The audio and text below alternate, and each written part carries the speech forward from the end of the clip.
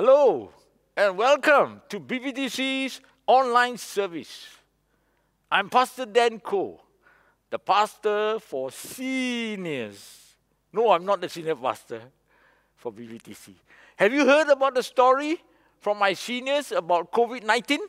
We call it COVID-91, taken from Psalms 91, a promise of God's protection. It stands for Christ overcomes virus, infection, disease. Praise the Lord. I'm very excited now to tell you that there are 2 upcoming opportunities to learn more about Jesus in English and in Chinese. It's none other than the Alpha course. Now, Alpha is a comfortable, friendly setting where anyone can learn about Jesus and ask any questions you always wanted to ask about the faith. Now, next month, for the very first time, we will have running an Alpha online, the same comfortable, welcoming course, but now you can join it from the comfort of your own home. And not just in English, our friends at the Mandarin Worship will also host the Mandarin Alpha online. So if you have friends or relatives who speak Mandarin, this is for them. And both courses will run from July to September. So dear friends, if you want to know more about Jesus, sign up through the link on your screen right now. BBTicians, I do hope that you are already thinking about who you can invite for the Alpha online. Now, I got one more announcement. This coming Saturday, June 20th, our Bethesda Care Services will be hosting a Zoom webinar on coping with COVID-19, understanding its impact on the vulnerable within our community. Now, they have done a study on the needs of the poor and needy. And if you're asking, what more can I do to help those in need? Then sign up right now for this webinar. Now, that's our announcement for this week. Today, we have our beloved chairman, Elder Lok Viming, continuing on the study of the book of Colossians with a message about the centrality of Christ. So, church, are you ready? Let's worship and hear the word of the Lord. Hello BBTC and welcome to another online worship service. Let's prepare our hearts and let's give thanks to the Lord. Let's pray. And Father Lord, we give thanks for yet another beautiful weekend, a time that we can come, we can gather over the internet to worship you corporately as one church. We give thanks that you are watching over us. Will you continue to lead us? Will you continue to sustain us, protect us and guide us? And in our homes and among our families, you are present with us. So join our hearts right now together, even as we come together with our spiritual family. Let's make a joyful noise unto your name, that your name will be lifted high in our homes, in our country. This we pray in Jesus' name. Amen. Let's get ready to praise the Lord. Let's go.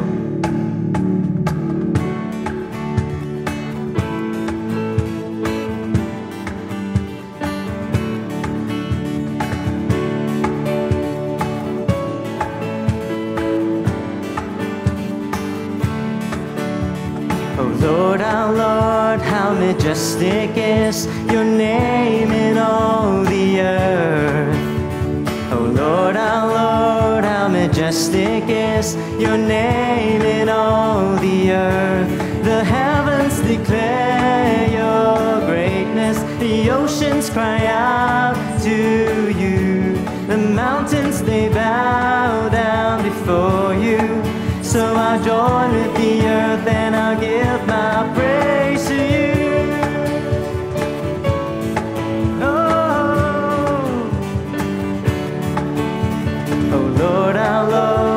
Majestic is your name in all the earth. Oh Lord, our Lord, how majestic is your name in all the earth. The heavens declare your greatness, the oceans cry out to you. The mountains, they bow down before you. So I join with the earth and I'll sing. The heavens declare your greatness, the oceans cry out to you.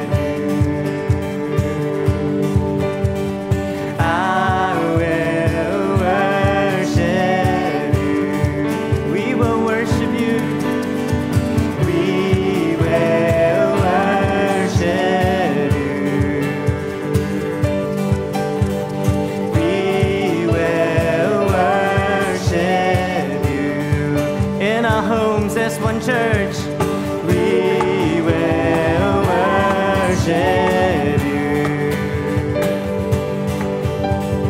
We will worship you. The heavens declare your greatness, the oceans cry out to you, the mountains they bow down before you. So I'll join with the earth and I'll sing. The heavens declare your greatness, the oceans cry out to you, the mountains they bow down before you. So I'll join with the earth and I'll give my praise to you. So I'll join with the earth and I'll give my praise to you. So I'll join with the earth and I'll give my praise to you. Give you praise, mighty God. Blessed be your name. Lift up your name, O Lord. For there is no one like you, Lord. There is no one we deserve but you, O Lord. We worship you. We are your children.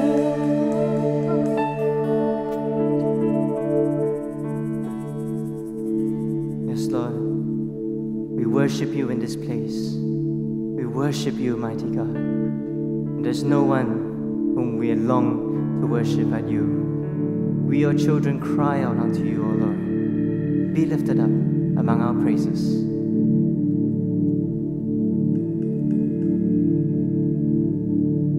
You unravel me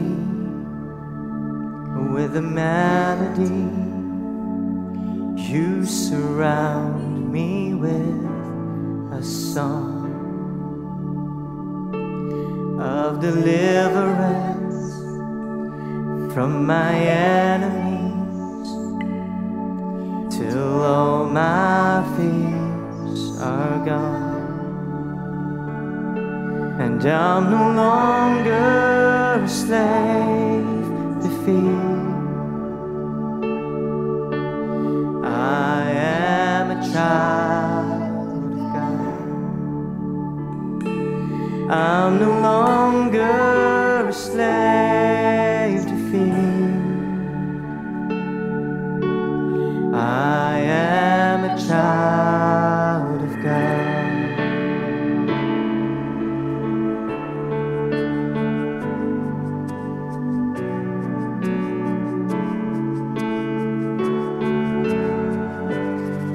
From my mother's womb, you have chosen me.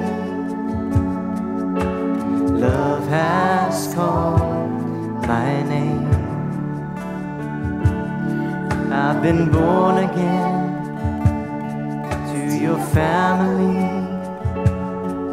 Your blood flows through my veins. I'm no longer a slave to fear. I am a child of God. I'm no longer a slave to fear. Oh, I am a child of God. Let's sing. I'm no longer a slave to fear. I am a child of God. I'm no longer a slave to fear. I am a child of God.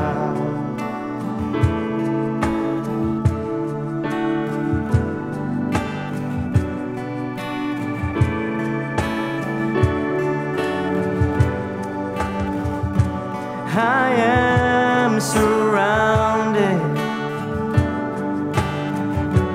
by the arms of the Father. I am surrounded by songs of of deliverance.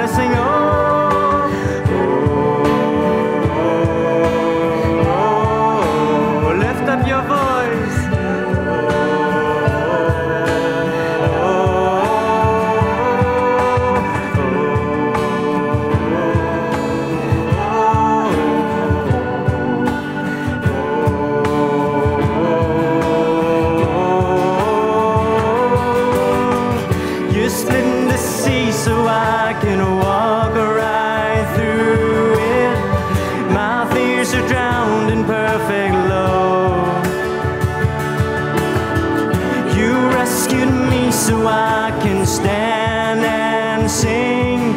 I am a child of God. You split the sea, Lord, yeah. You split the sea so I can walk right through it. My fears are drowned in perfect love. You rescued me so I can stand and sing. I am a child of God. Yes, we are your children. I am a child of God. Let's declare it now. I am a child of God. Yes, we are. I am a child of God. And I'm no longer a slave to fear. I am a child of God. I'm no longer a slave to fear. I am a child of God. One last time. I'm no longer a slave to fear. We are yours, Lord. I am a child. We believe it. I'm no longer a slave to fear. I am a child of God. We are your children, no longer slaves. Indeed, we are children of the Most High God. We are sons and daughters of yours, O Lord. You envelop us with your love. You surround us with your presence, O God. No, there is no one like you, O Lord. There is no one so wonderful as you. We worship you. We praise your name. For your plans are still to prosper us, and you, O Lord, will never forget us. You're with us in the fire. You're with us in the flood. Our faithful God forever, blessed be your name.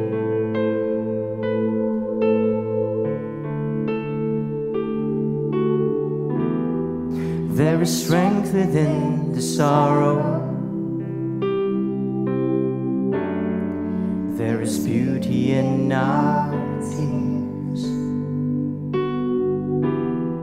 And you meet us in our mourning with a love that casts out fear. You are working in our waiting. You're sanctifying us. When beyond our understanding, you are teaching us to trust. Your plans are still to prosper. You have not forgotten us. You're with us in the fire and the flood. You're faithful forever, perfect sovereign over us.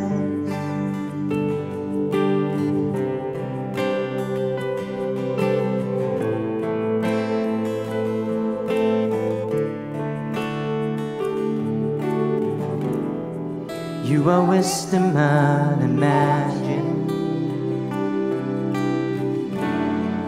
Who could understand your ways? Reigning high above the heavens, reaching down in endless grace. You're the lifter of the lowly, compassionate and kind. You surround and you uphold me, and your promises are my delight. Your plans are still to prosper. You have not forgotten us.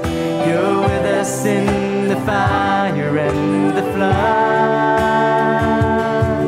You're faithful forever, perfect in love. You are sovereign over us. Your plans are still to prosper. You have not forgotten us. You're with us in the fire and the flood. You're faithful forever, perfect in love. You are sovereign over us.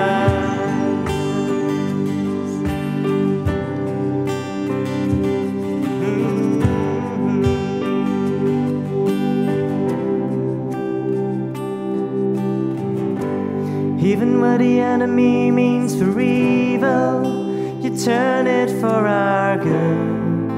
You turn it for our good and for your glory. Even in the valley you are faithful. You're working for our good. You're working for our good and for your glory. Even what the enemy means for evil, you turn it for our good.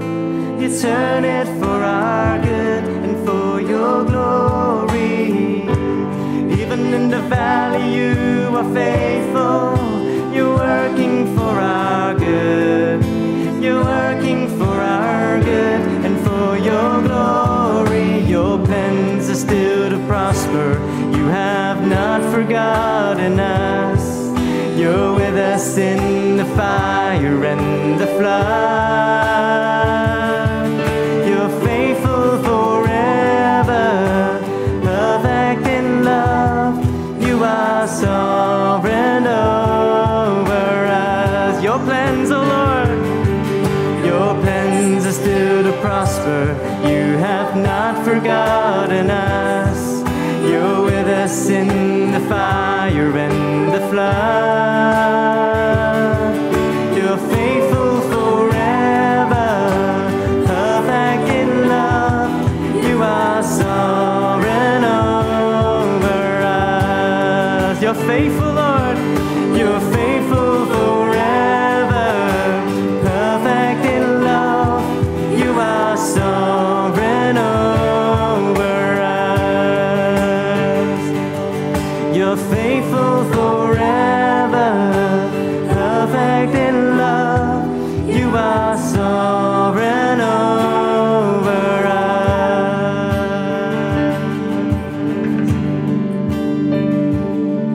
And what can separate us from this amazing love?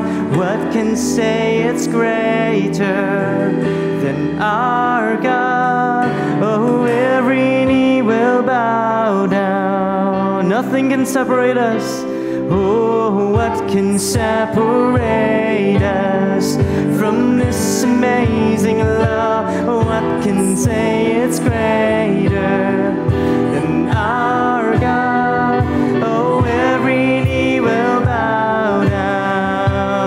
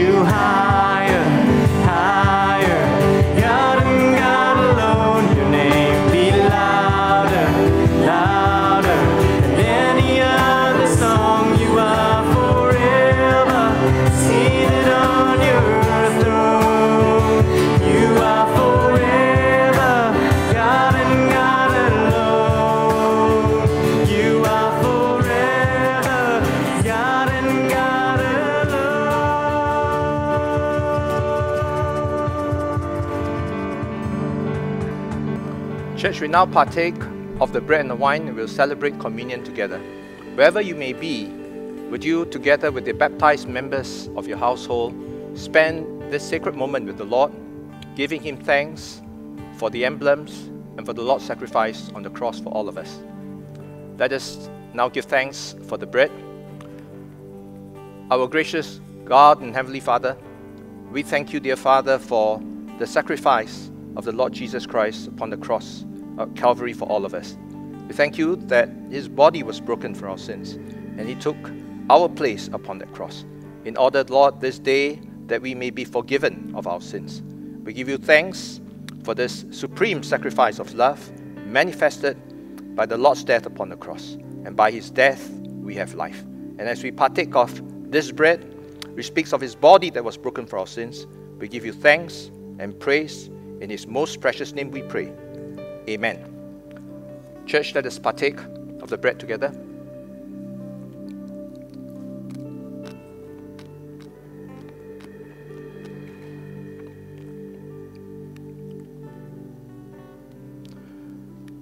Let us now give thanks for the wine. Our gracious God and Heavenly Father, we also thank you for the precious blood of our Lord Jesus, which was shed for the remission of our sins. It is the perfect blood, the only blood that could wash away our sins.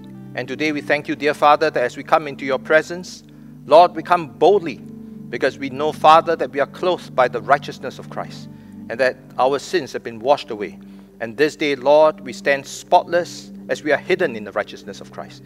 So we thank you, Father, as we partake of this wine, which speaks of His blood that was shed for the remission of our sins, that this day, Lord, our sins have been washed away, and we stand clean, we stand cleansed, white as snow, because of what the Lord Jesus has done for us. We give you thanks, we praise you, in His most precious name we pray.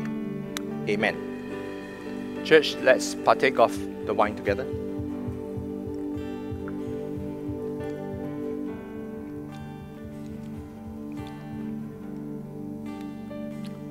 We now bring our tithes and offerings to the Lord. And church, we do this as an act of sacrifice. We do this as an act of thanksgiving as we remember all that the Lord has given to us. And so may we participate in this offertory with praise, with thanksgiving, and indeed with joy for all that the Lord has done and given to us. Let us all pray as we take these offerings together. Gracious God and Heavenly Father, we thank you for blessing us with so much. We thank you, Father, for your provisions of all that we ever can think or want or need. And we give you thanks, O God, that you have placed in our hands, upon our tables, and with our families, all the goodness, all the blessings, and abundance that you so freely give to all of us. And today, Father, we give but a little portion of what you have blessed us with. And so we ask, O Father, that you'll bless these gifts for the extension of your kingdom as we give it joyfully into your name. In Jesus' precious name we pray. Amen. Church, the tithes and offerings can be offered to the church in one of three ways: by checks, by bank transfer, or by PayNow. And particulars are given on the screen before you. May we all give joyfully unto the Lord.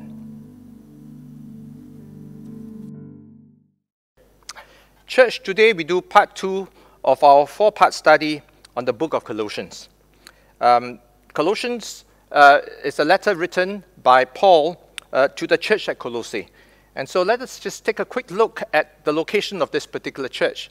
It is quite close to the city of Laodicea, which is perhaps a bigger and more important city and more familiar to Christians as a church described by the Lord in Revelation chapter 3 as being neither hot nor cold and therefore to be spat out. It is my hope today that in the course of this short study that we will learn to be hot for the Lord, that we will learn to put Christ at the very center of our lives. Let us all pray and ask the Lord to bless us this time as we spend together looking to His word in Colossians chapter 2. Let us pray. Father God, we just ask that you will teach us to put the Lord Jesus Christ at the very center of our lives.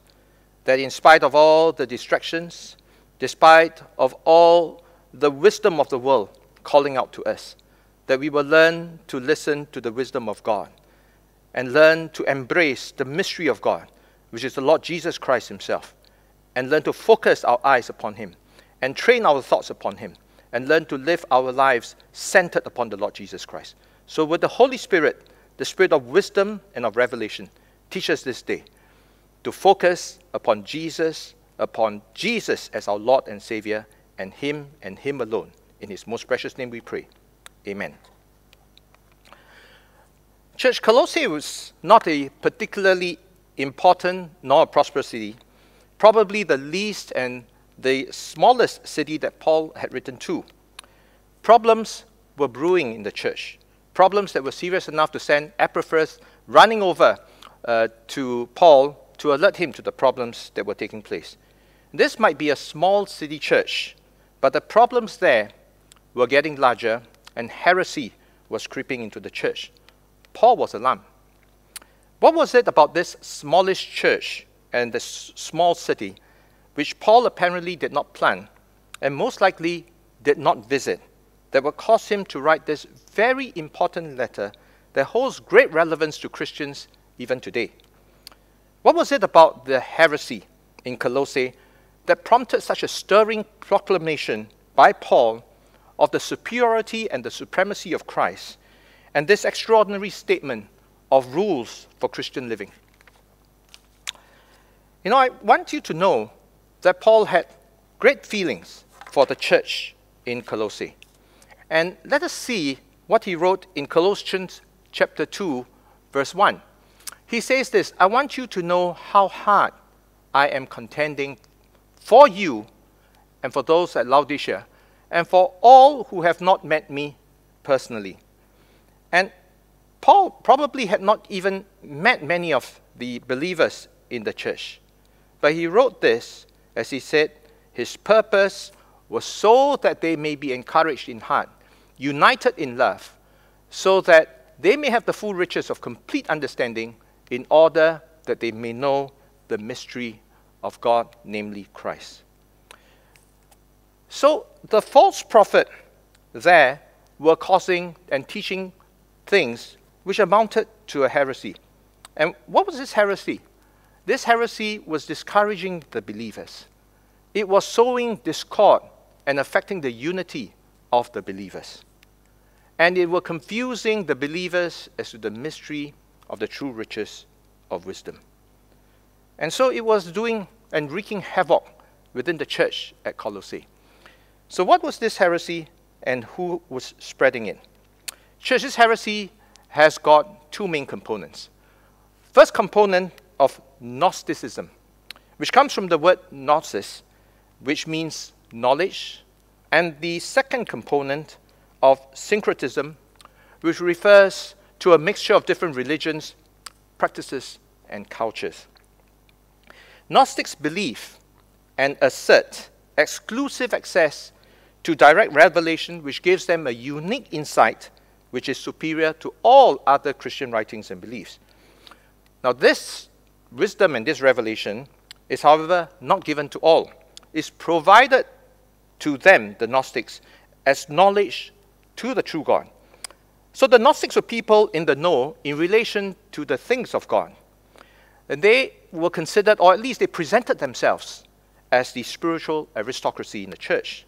Now, at the heart of the Gnostics' belief is the key concept that matter was evil and corrupt, while the immaterial world was pure. So a pure and holy God could not have created the world, because the world comprises matter. The material world, therefore, according to the Gnostics, had to be created by subordinate agents, and Christ was one such agent according to them. Now, this was a serious heresy, and Paul had therefore to insist and to remind the believers at Colossians chapter 1, verse 15, that Christ was the head above all creation. He is the head of the church, and he's above all angels. And in verse 16, Paul in fact reminded all that Christ was the creator. This was the message of the supremacy and the sovereignty of God, of Christ, which our brother Pastor Jeff spoke to us about last week. Now, like COVID-19, which is the topic of discussion now for many of us every day, the Colossian heresy was tricky and adaptive. It has Gnosticism joining forces with syncretism, a movement which mixes Judaistic legalism, beliefs, and practices. Now, just in case we all begin to think that syncretism required the purging of all Christian beliefs or Jewish customs, the heresy is actually much more subtle, much more seductive than that. It teaches that Christ alone wasn't enough, that Christian spirituality had to be supplemented or enhanced. And some of the recommended spiritual supplements referred to by Paul in Colossians chapter 2 included these. In Colossians chapter 2, verse 8, Paul referred to religious and Jewish traditions which were taught by the false teachers. In verse 11, he said that he referred to circumcision, which was a very key Jewish religious practice. And the false teachers were saying that it was important to comply with key Jewish practices like circumcision. In verse 16, Paul referred to the requirement for dietary considerations, sabbatical and festival observations, which were important for the false teachers to show an outward show of pious conduct. In verse 18, Paul referred to the worship of angels, and such worship imports mysticism. It imports spiritualism. In verse 22, Paul talks about the need for false humility as taught by the false teachers. This taught that external posture is important. And finally, in verses 20 to 23, it talks about the ascetic practices and sacrifices as exhorted by the false teachers. Now, these, of course, provide the evidence externally of a internal acceptance by the false teachers. It talks about sacrifice. It talks about the denial of fleshly desires. It talks about disciplines that are important for these believers. And so Paul was warning the church in Colossae, beware the need for these spiritual supplements to enhance or to add on or to complete what Christ had already done for us. And from these, the following features emerge: that primarily this heresy detracts from the person, the authority, and the work of Jesus Christ. It calls for human works to be supported by human philosophy and human traditions. And it affirms Jewish elements and practices in order to affirm the outward appearance of conversion and of spiritualism and spirituality. It boasts a mix of mystery and of secrecy and superiority limited to a privileged few, and in this case, the Gnostics themselves. So this heresy encourages practices of deception and idolatry, but disguises this deception with a veneer of Christianity. These supplements do not endorse a departure from all the teachings of Christ, but they question the sufficiency of the work of our Lord Jesus Christ. And they teach that Christians need more for their salvation than what Christ has done. Paul describes the people who taught these as puffed up, having unspiritual minds, and they have lost connection with the head, from whom the whole body, supported and held together by its ligaments and sinews, grows as God causes it to grow. So which also suggests that these false teachers were Christians insiders than people who were outside of the church. And what they taught and offered was only a Christian facade. A facade, why? Because it denies the supremacy of Christ and taught that he wasn't enough and that we needed spiritual supplements and reinforcements. Now this is insidious because although it appears harmless, though this heresy does not deny Christ, it nonetheless dethrones him. It displaces Christ from the center of our lives by teaching us that there is more to Jesus Christ and what he has done for us. And it reminds us of the warning by Paul in 2 Timothy chapter 3, verse 5, of the dangers of practicing a form of godliness that is lacking in power. This is one of the devil's great weapons, to lure us into a state where we feel that we're not denying the Lordship of Christ, but in reality, we have indeed strayed to a point where He no longer reigns in our lives. This danger of assimilation of worldly practices into our faith is more real today, brothers and sisters, than ever before. In many ways, we are living in the age of syncretism. These days, societies and nations all over the world are trying to harmonize various schools of thought and religions to create value systems based on good morals, humanistic values, protecting individual choices, even taking the best from various religions and putting them into a religion of choice. The danger of such harmonization is that Christ will continue to have a place in the hearts of many, will be regarded as a great man of history, no doubt, will be regarded as a mighty prophet of God, one of the greatest teachers of all time, a man well ahead of his time. But also this new age values and beliefs will regard Christ as good, may be great, but not as God. Someone to be respected, but not to be worshipped. Against this backdrop, Paul's reminder to the church at Colossae that Christ is supreme is as powerful and relevant today as it was 2,000 years ago. It bears reminding that Christ must be preeminent. And in Colossians chapter 1, in verses 15 to 18, and it's important to read this again and to see again what Paul said in relation to the supremacy of Christ, that He is the image of the invisible God. For by Him all things were created. He is before all things, and in Him all things consist. And He's the head of the body, the church, who is the beginning, the firstborn from the dead, that in all things He may have the preeminence. Paul also says in Colossians chapter 2, verse 3, that in Him is hidden all the treasures of wisdom and of knowledge.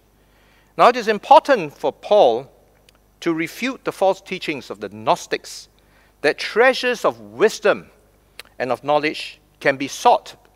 But the Gnostic says they can be sought, but they can't be sought in Jesus Christ.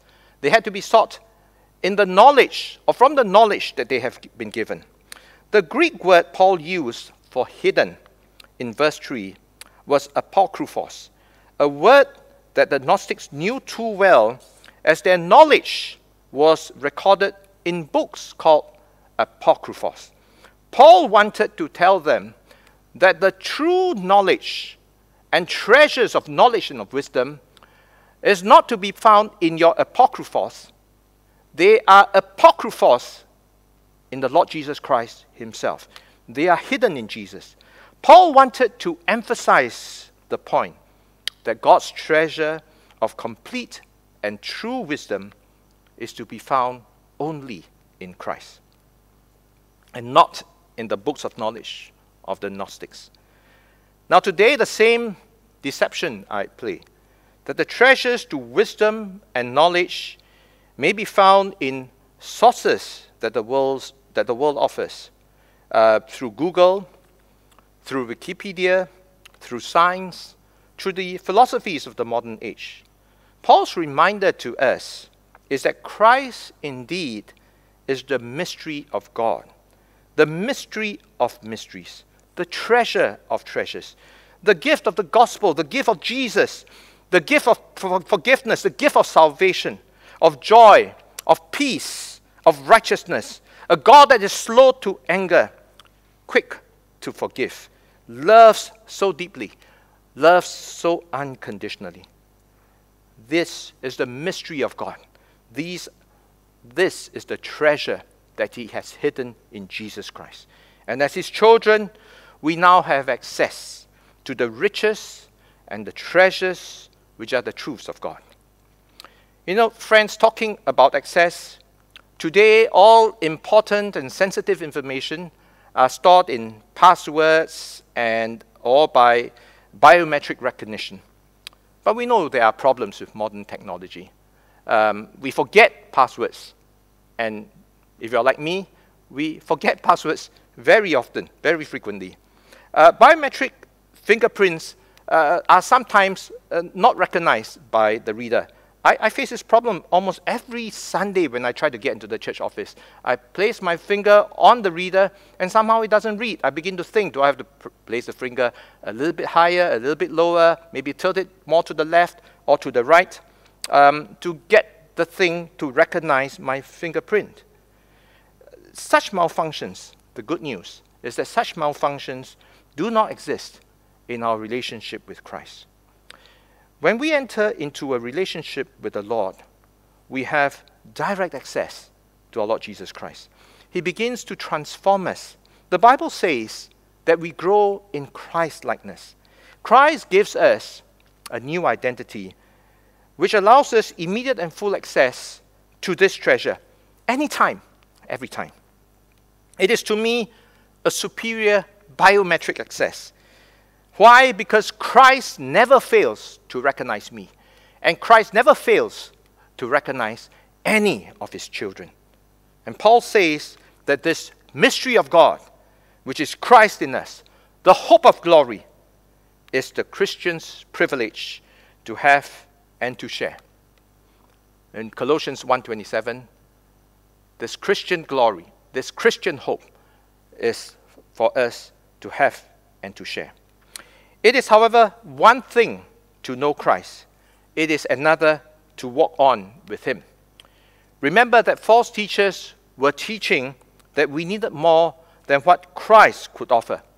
We needed spiritual supplements in the form of knowledge, religious acts like circumcision, and human acts of abstinence, sacrifice, and false humility. Paul needed to teach the young believers why the richness of their lives depended solely upon their relationship with Christ without the need for any supplements. Becoming a Christian, friends, is a bit like falling in love. When we first met the Lord and invited him into our life as Lord and Savior, we are perhaps like the lame man in Acts chapter 3, who, when healed by the Lord through Peter and John, was recorded as being filled and overcome with joy, walking and leaping and praising God. And likewise, our first encounter with the Lord also probably changed us completely, filled our hearts with joy and our souls with hope and our entire being with love.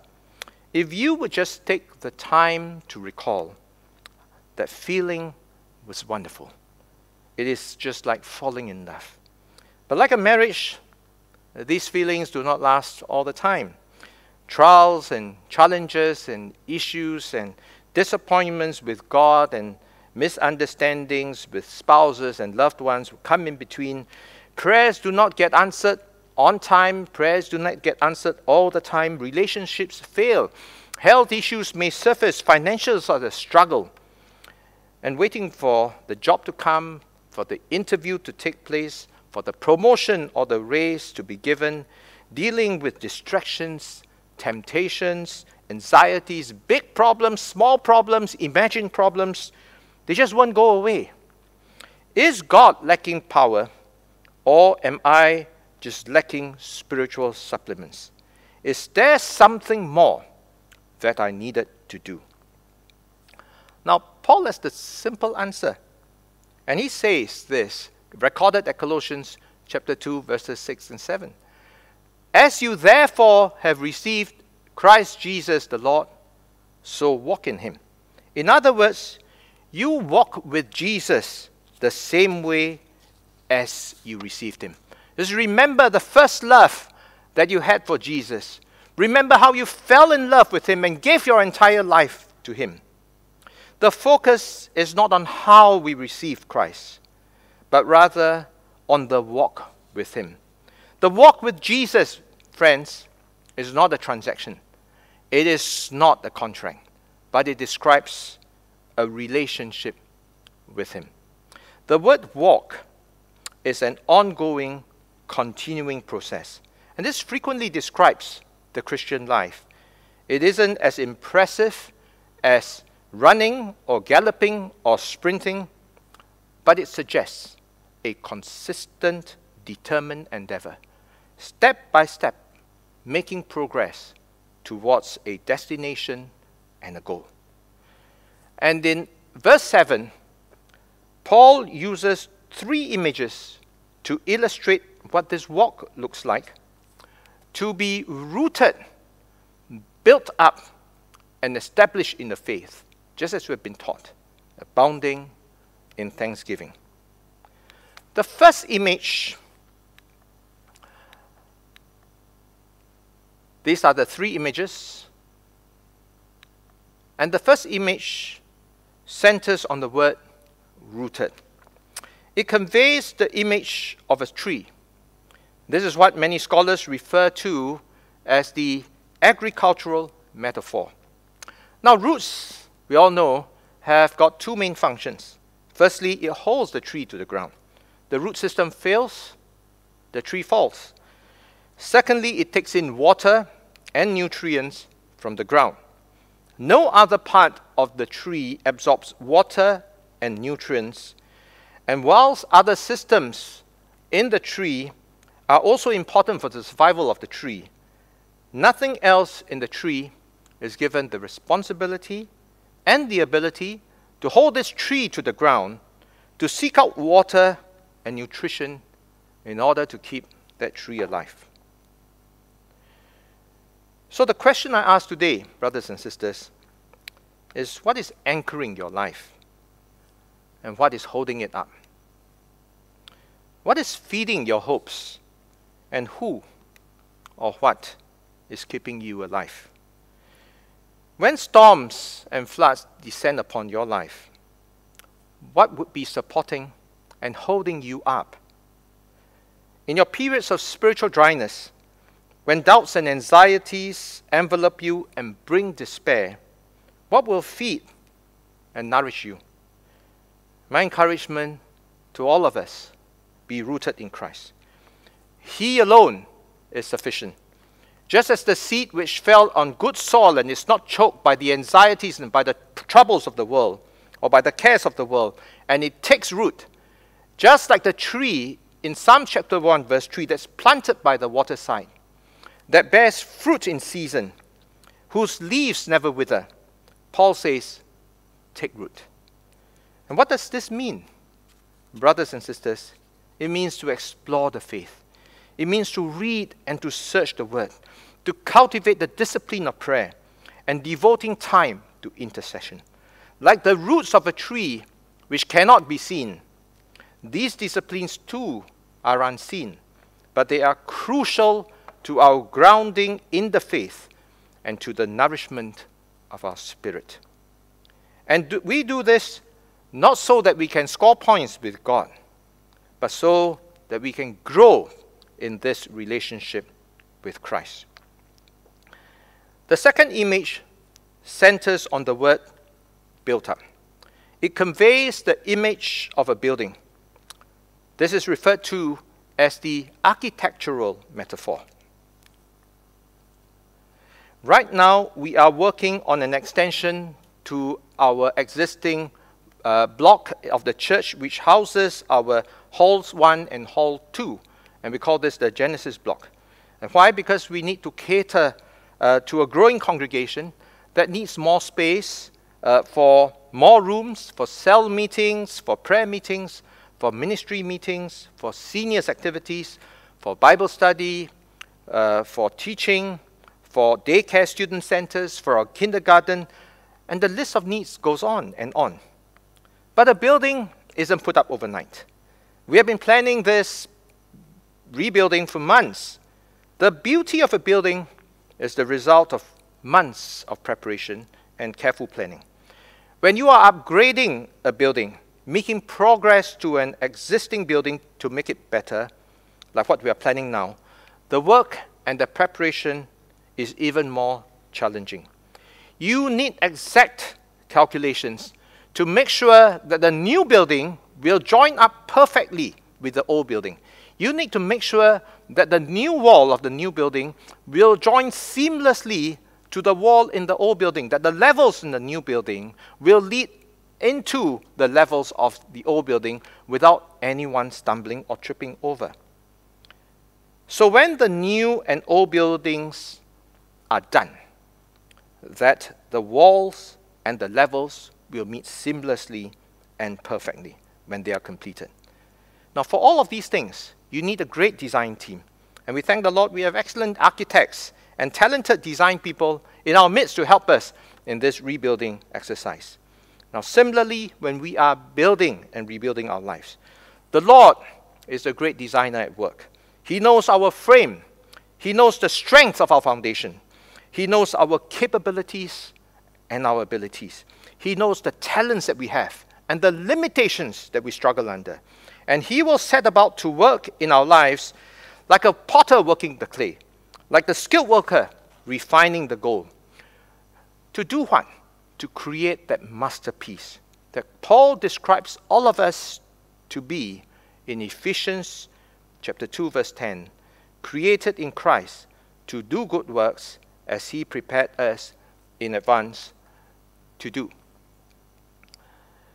Now, alas, there are many buildings that we see around that are incomplete, left in disrepair, and abandoned. Now, what happened? Let me tell you. Wrong builder, wrong designer. So if I may ask you, what building are you putting up with your life today? And who is building it? Get the master builder. Trust Christ and Him alone, and let Him build your life. The third image centers on the word established. This is a little bit more complex. The word established means, one, something that is set up on a firm or permanent basis. For example, you walk into a shop and they tell you that we have been selling this tea for 50 years, since 1969 or 1970. And so you have this shop selling the best teas in Singapore, established 1970. And so that becomes an established fact that over time, this place or this business had that reputation. Or it could mean something that have existed for a long time and is therefore recognized for what it holds. For instance, the core value of BBTC, the 3 C's, that there is no competition, there is no condemnation, there is no comparison. And over time, this becomes the established core value of the church. And so it is something that we believe in and something that all BBTCians associate with. Or thirdly, it is something that's shown on the facts to be certain, to be correct, or to be assured. For example, you want to know if A and B are married. And so when you see the marriage certificate and that they are husbands and wives married at a certain date, at a certain place, in a certain year, you now know for a fact, because it's backed up by evidence, that A and B are indeed a married couple. Now, scholars refer to this as the legal metaphor. The life that we have in Jesus is a life that is based on an assurance, one that is backed up by evidence that God loves us and that Christ is the personification of that love. And we have the assurance of God, who is the promise keeper, that He cares for us. The treasures in Christ are the treasures that He's making accessible to us. That this comes from the lips of a promise-keeping God, the same God who says that He will never leave us nor forsake us, that no one is able to pluck us out from His hands, that those who come to Him will never be cast out. This same God is promising us that I will keep my promises. That's my word and my guarantee. And our faith will be fully established by God's promises, and we do not need any supplementary assurances from our own actions or from the guarantee of others. God's assurances do not depend on, nor are they conditional upon, our promises to love Him first or to be obedient to Him. He loves us regardless of our faults. Just as He saved us while we were yet sinners, we need no more than to know that. We need to live our lives established upon the truth that God loves us, Christ died for our salvation, and that Christ alone, without my help or work or sacrifice, is sufficient for me to live a life that will bear fruit in every good work. May I then ask you today, my friends, what is it that you have established your life on? That hard work is the way to go? That good connections is the catalyst that we need to make something out of this life? Or that perhaps through good luck and karma, we get the break that we've been waiting for a long time? My friends, just as we have learned to put our hard-earned money and invest them with big companies and established banks, will you determine to fully invest your lives today with the Creator Himself? Put your hope in Him. Find out more about the promises of God and what these promises are. And as your faith continues to be established and assured in Him, claim those promises. Our God is a promise-keeping God. Paul rounds these instructions with the exhortation to be overflowing with thanksgiving. Dear friends, a life well lived in the Lord is not an accomplishment, not an achievement, but I consider it a blessing. Because such a life will reap rewards in the course of living it. When we are conscious of the Lord's leading and His guiding and His loving, we can only respond with gratitude and with thanksgiving. It is hence not surprising that Paul also exhorted this in 1 Thessalonians 5:16, to be thankful always. There is a simple truth in this, and I have discovered it for myself. When we do something out of a duty that is owed, we try to look for ways, now without getting ourselves into trouble, we try to look for ways to avoid doing it. But when we do something out of gratitude, because we are so thankful, we actually do look forward to doing that thing, and often with even greater joy and satisfaction, the more difficult it is to do it. Think of a person you love and see if this is true to yourself. And perhaps the translated version of Colossians 2:6 and 7 in the Message aptly sums this up. My counsel for you is simple and straightforward. Just go ahead with what you have been given. You receive Christ Jesus the Master.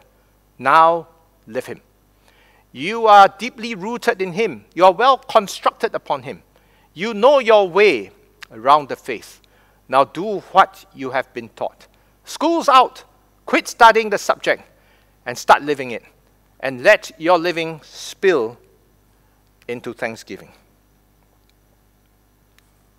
In conclusion, my friends, beware the syncretistic dangers of today's philosophies, religions, practices, and the dangers of compromise and tolerance. Christ alone is sufficient for your salvation, for your faith, and for your life. Nothing more is needed. The treasures are hidden in Christ. It is for you to enter into a true, vibrant, living relationship with Him to access them. Beware the dangers of asceticism and legalism. Beware the need to try to do something more, to sacrifice yourself. Beware the need for you to do something more to prove yourself to the Lord Jesus or to society at large. The problem with all of these is that they impose obligations and traditions. They are nothing more than just religions that is imposed and self-satisfying. Christ has already done everything that we need for life and for salvation. There is nothing more that we can do to add to that. I'd like now to invite all of us to just watch this short clip on the show Saving Private Ryan. Some of us, in fact I think maybe many of us, we have seen this movie about the life of Private James Ryan in World War II. His brothers were killed during battle, and the army then rushed out the mission to save the last remaining brother. They sent Captain Miller to locate James Ryan and to bring him back to safety. Private Ryan was found and rescued, but in the process, Captain Miller and indeed almost the entire squad who went in search for and to rescue him lost their lives. Captain Miller's dying words to Private Ryan on the bridge were this: "James, earn this, earn it." Years later, Private Ryan settled down, got married, started a family. In the closing scene of the movie, Private Ryan, now an old man, blessed with a family together with his wife, children and grandchildren, paid tribute at the grave of Captain Miller, the man who gave his life in order that Private Ryan could have his. Let's just watch this clip of the closing scene of Saving Private Ryan. Sea Marshal, General, Chief of Staff.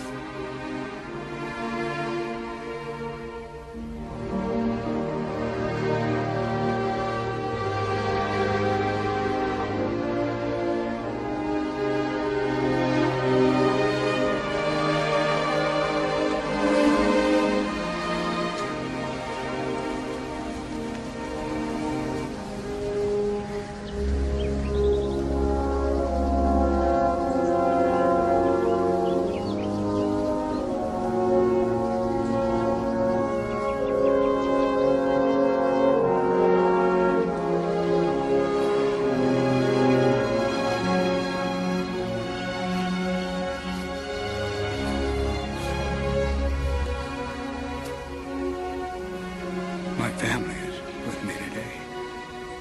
They wanted to come with me. To be honest with you, I wasn't sure how I'd feel coming back here.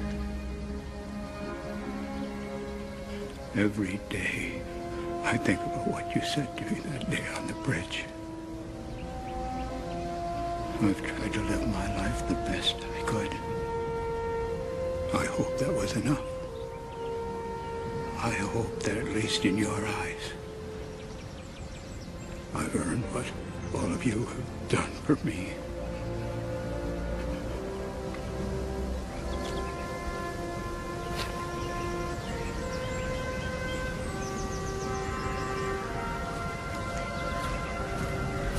James, Captain John H. Miller.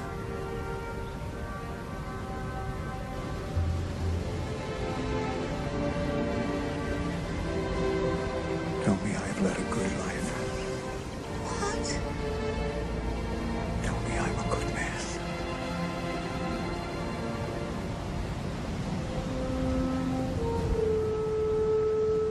You are.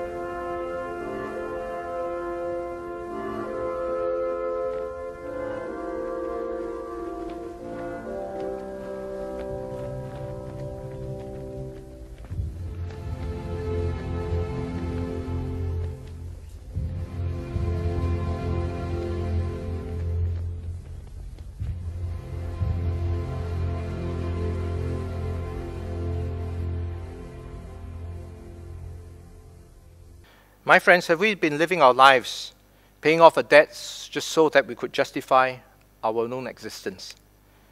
I know, many of us know, that we do not and we cannot earn our salvation. Yet, practically and daily, in matters big and small, we are living every day trying to earn it and to live up to it, wondering whether our lives are good enough for God.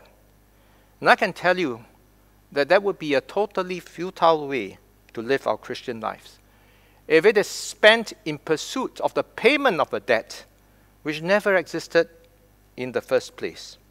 My friends, my brothers and sisters in Christ, God doesn't need us to do any more for Him, but He would like us to love Him more. We have to learn to put Jesus at the very center of our lives. And remember this: God had no plan B besides Jesus when He set out to save us. Likewise, we should have no plan B besides Him when we live this life. Shall we all pray? And today I'd like to pray for two groups of people who may be listening in to this message. The first group are for those of us, those of you might be listening in, and you are still strangers to the love of Jesus Christ. You want to know more about this mystery of God, this Jesus Himself. But something tells you today that your life is incomplete without Him. Your life is about chasing shadows, paying off debts which you think you owed, trying to earn it and make your life worthy for someone else. And you want this to end. And you want to know this Jesus and invite Him into your life. If that is you, I would like to say a prayer. And you can say this prayer after me and invite Jesus Christ into your life. Let us pray. Oh gracious God, I thank You that You loved me so much. I thank You that it is the mystery of God, that You love a sinner like me so much, so freely, and so deeply, that You will send Your Son, the Lord Jesus Christ, to die on the cross for me. I admit and confess this day that I am a sinner and that I will be lost without Jesus. And so I now open my life and invite Jesus into my heart and into my life to be my Lord and my Savior, to forgive me the sins which I've committed, and to accept me and bring me into His family. And so I ask You, dear God, that You will accept me as Your child, to love me, and for me, Lord, to love You and to have You forever. In Jesus' precious name I pray. Amen. The next group of people I would like to pray for will be for those who might have been thinking, am I worthy of God? Can I do more? And should I do more? Brothers and sisters, this is the time to stop thinking about how much more you can do for your own salvation and for your life, but to think more about how you can live this life with Jesus by putting Him at the center of your life and by trusting Him to show you the full riches of the treasures that the Lord has given to all of us who love Him. And if that is you, I'd like you to pray with me this prayer. My gracious God and Heavenly Father, I thank You for loving me so much. And as I think back, oh Father, over the years, to the day where You came, the Lord Jesus Christ came into my life as Lord and Savior. Oh, what love filled my heart. What joy filled my life. And I pray, Father, Lord, that just as I received the Lord Jesus, that I may walk in Him, victoriously, joyfully, and with every expectation that I will be that salt and light that you ask me to be. So help me, O Father, to be rooted in Christ, built up in Him, and established in your love, with confidence and every confidence, dear God, that you love me and you will never leave nor forsake me. Teach me to put Jesus as at the very center of my life, to worship Him and Him alone. In His most precious name I pray. Amen. Thank you.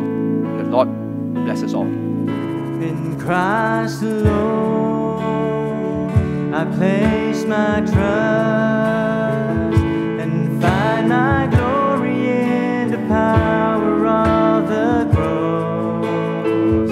And every victory, let it be said of me, my source of strength, my source of hope is Christ alone. I place my trust and find my glory in the power of the cross. In every victory, let it be said of me, my source of strength, my source of hope in Christ alone. I place my trust and find my glory in the power of the cross. In every victory, let it be said of me, my source of strength, my source of hope is Christ alone. And so, Lord, we give thanks for a wonderful service that we can gather on this online platform to learn of your word and to worship you. And even as we go forth, help us to walk with the Lord. Help us to trust in you. Help us to know that you are a source of strength, you are a source of hope in you and only in the Christ that we believe in, Jesus Christ, our Lord and Savior. So we look forward to another new week ahead with you, walking with you. This we pray in Jesus' name. Amen. Thanks for joining us. We hope you encountered the presence of God. I believe there are some of you out there who have been ministered to by the word and worship today. If you are watching this on Saturday evening or Sunday morning, we have prayer intercessors waiting to pray over you on our Breakthrough House Zoom. Join in by typing the link on your screen. So God bless you and see you next week.